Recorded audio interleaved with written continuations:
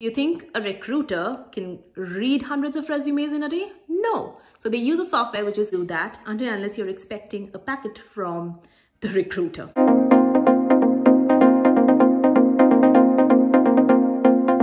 Hi guys, welcome back to my channel. My name is Neha and you're watching IME Australia. Are you moving to Australia soon? Or are you planning to move to Australia soon and are thinking, how can I get a job as quickly as possible? Are you scared about applying for jobs in Australia? Are you scared about interviews in Australia? Do you want to know more about how can you avoid rookie mistakes while applying for a job in Australia? If the answer to all of these questions were yes, then keep on watching this video. In this video, I'm going to talk about 5 mistakes that you should avoid while applying for a job here in Australia. So without further ado, let's get started with today's video. All right, now you have landed in Australia and it's day 5. You have logged on to Seek, Indeed, LinkedIn. You have all these job openings and you are excited and ready to apply. You find your old resume and you start applying to these jobs. You upload these resumes to all these hundreds of jobs that you find on these random websites. And 10 days later, you get no calls. That has happened to me. That has happened to a lot of people I have known who have moved to Australia and have struggled to find their jobs initially. What is the reason for it? There can be multiple reasons for this, but one of the reasons is that you have not changed your resume or modified the resume according to the Australian job market. So the Australian job market is different to the job market that you were used to. For me, it would be India because I am originally from India. Now, your resume A should not have personal information such as your gender, your pronouns, because your resume should be a short snapshot about you. These are the things that a recruiter might be interested in knowing in an interview, but not on a resume, which should be short, sharp, and impressive. Number 2, your resume is way too long. If you have been in the industry for 40 years and you worked in newspaper agency when you were 14, you don't need to put all of that in your resume. Your resume should be maximum 2 pages long for a seasoned professional. If you're a fresh grad, try to finish it up in 1 page while capturing all the juicy content. So cut the grass so that you can see the tiger. You don't want to add fluff into your resume, so make it short and sharp. Number 3, you are not using a cover letter. A cover letter is very important while applying for jobs in Australia. In many of the jobs, the company would specifically ask you to upload a cover letter. Don't ignore this. Even if the job position doesn't ask you to upload a cover letter, go for it. And the cover letter cannot be same for all jobs.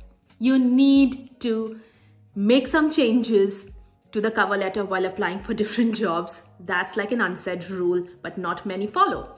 So have a baseline cover letter, but when you are applying for different companies, different positions, make sure you tailor it according to the job description. The next mistake is your resume has too many vague words, which is I'm a self-starter or I'm a motivated worker, whatever it is. You need to make your resume ATS friendly. Now, what is ATS? A lot of recruiters these days use ATS, which is applicant tracking system. For a single job position, they get hundreds and hundreds of resumes.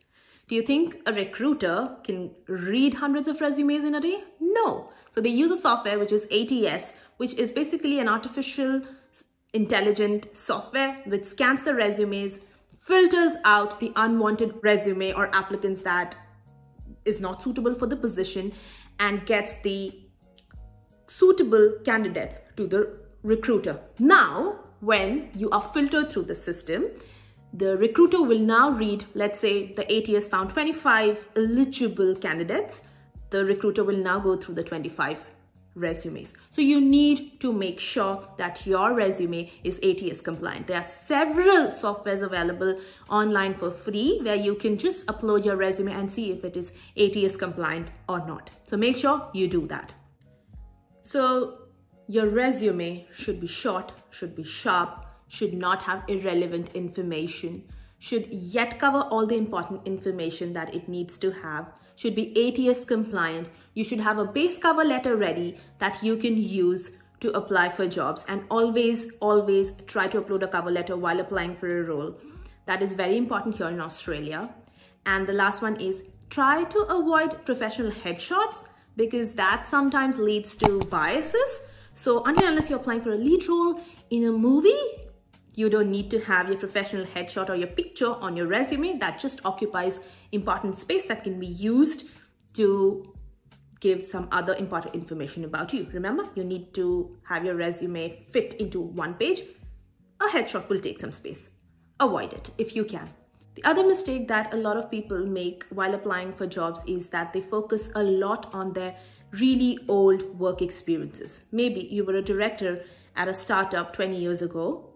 That's good to know information, but do not focus a lot on that. Focus on your recent experiences while talking about it in the interview or while mentioning it on your resume. You should focus on your new experiences rather than old experiences. They are important, they play a role in your resume, but do not focus on them a lot.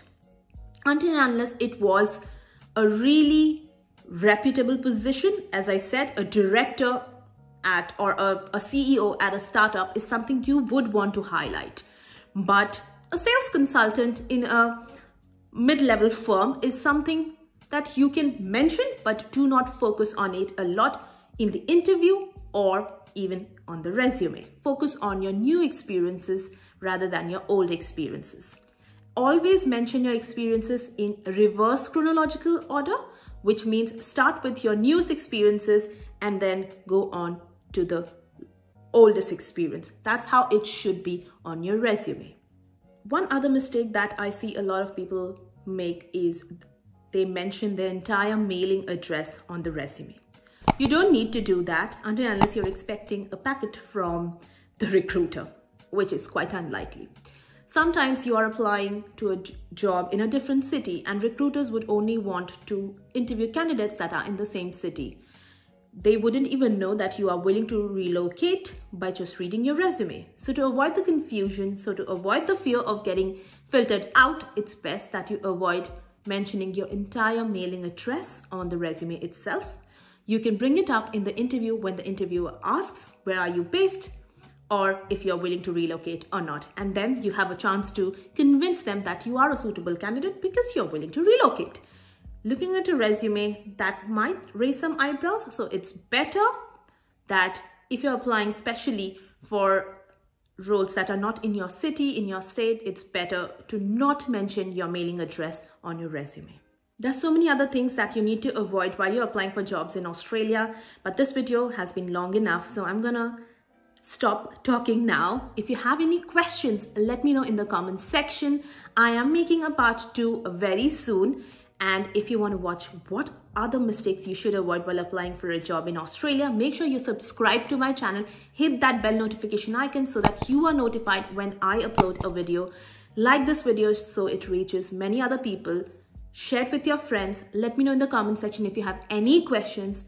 And I will see you in my next video. Bye.